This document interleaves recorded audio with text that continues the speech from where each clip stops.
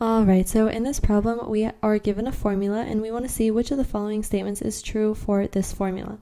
So let's take a look first at our answers. And we have here in statement A, we have h is always greater than k, and that means that h is greater. And B states that h always has a lower value than k, so h is smaller than k.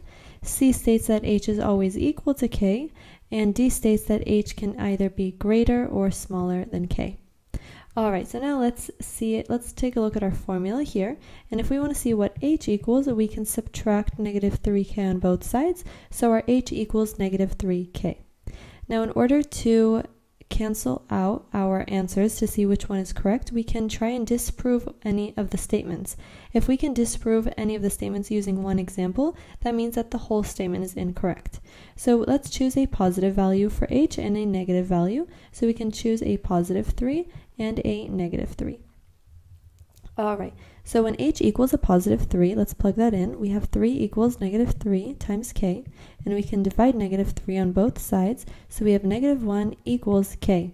So in this case, when h equals positive 3, h is greater than negative 1, which is k. So in this statement, h is greater than k, and that means that we can cancel out b and c. Now let's take a look at when h is negative 3. When h is negative 3, we have negative 3 equals negative 3 times k, and if we again divide negative 3 on both sides, we are left with positive 1 equals k, and that means that in this case, h is smaller than k, is less than k.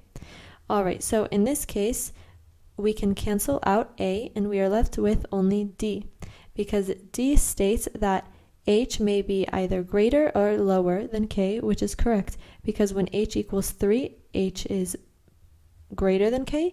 When h equals negative 3, h is smaller than k, and therefore D will be our final answer.